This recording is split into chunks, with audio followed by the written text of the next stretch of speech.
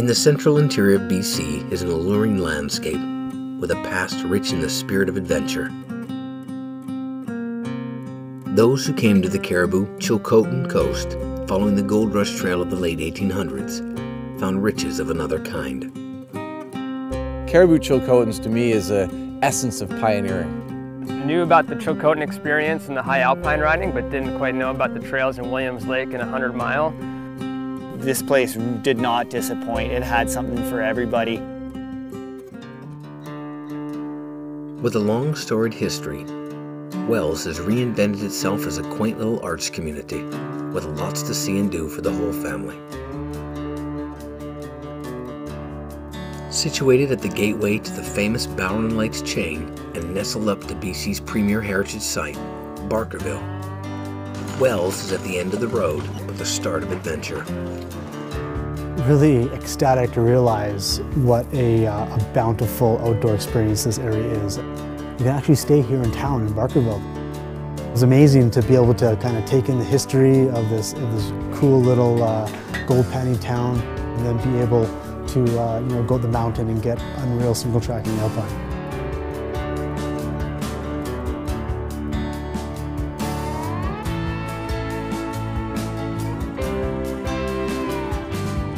You really get the sense that what you're riding on has been trod on by pioneers, by miners. Every step of every trail is a little walk back through history.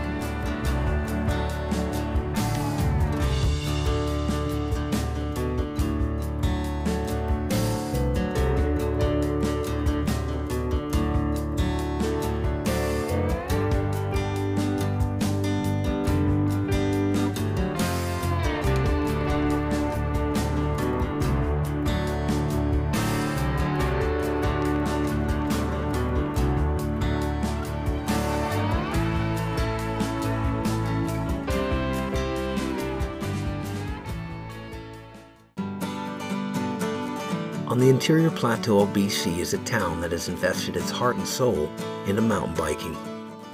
One of BC's best kept secrets, the hills surrounding Williams Lake are laced with ribbons of amazing single track. There's a huge network of trails here. It feels like we spent a few 3 days here and I don't even think we really scratched the surface. Rode one really phenomenal trail called Snakes and Ladders, had some really interesting woodwork built up on it.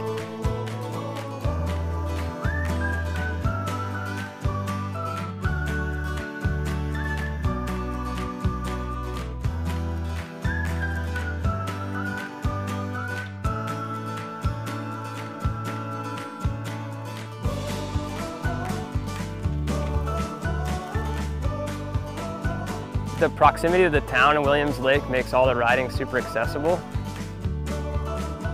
Being able to shuttle up to Snakes and Ladders, an all-time classic, and then go back and shuttle a more new age trail like Backdoor, really exceeded my expectations.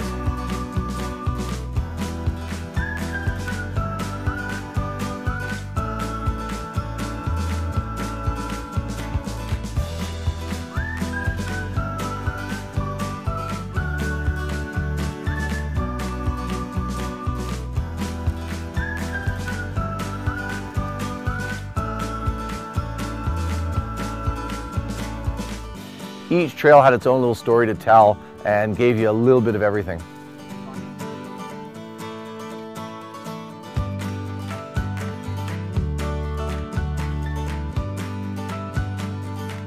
Coming down some of these mountainsides, they utilize these gullies, which has been pretty neat, and they basically built these kind of berms right through the middle, so you're just really swooping through, and they're built so well you don't even really need to scratch your speed.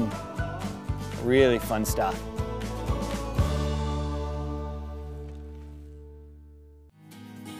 Offering rustic charm, 100 Mile House has long been a welcoming rest stop on the famed Cariboo Wagon Road North. I was super impressed with the diversity of what they had and how they'd use it all. South of 100 Mile House, they've created a little downhill flow trail, really kind of all mountainy in style with a lot of pump and flow, some beautiful boardwalk over some wetlands.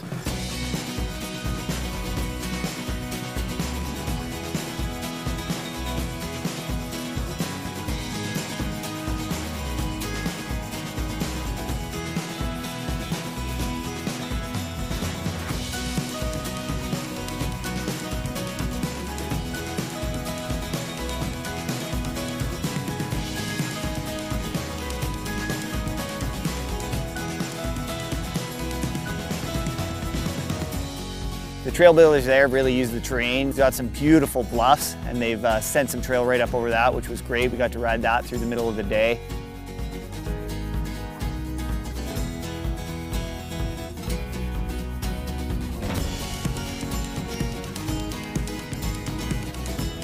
Now, just north of 100 Mile lies 108 Mile Historic Site, and up there is some really beautiful grasslands. We just had the most breathtaking views I've ever seen, these big purple and orange and yellow menacing clouds behind us. It was a pretty neat way to end a great few days of riding here in the Cariboo.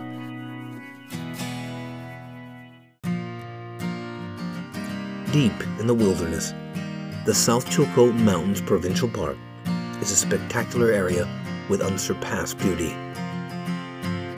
offering luxury in a truly remote setting. Tayak's Lodge is the jump-off point for serious adventure. It's not an easily accessible alpine experience with a float plane access to the backcountry, so you're just dropped right into a pristine wilderness. The unique hut-to-hut and alpine experience is something that you don't find in very many regions. Yeah, going up Windy Pass, you know, it's a pretty long climb. Coming into the subalpine, you see the switchbacks ahead. It's kind of the carrot in the sky.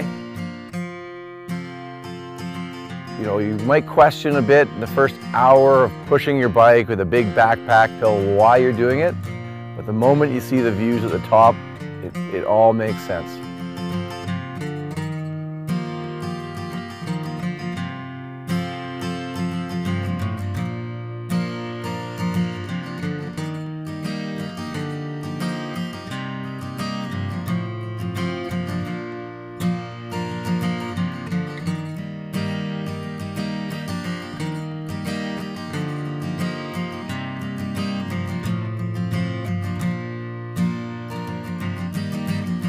Being high up in the mountains, the weather changes constantly, and you gotta just pack accordingly, be prepared, make sure you have the right gear. If you want those spectacular views, sometimes you gotta be a little bit patient. The weather does pass.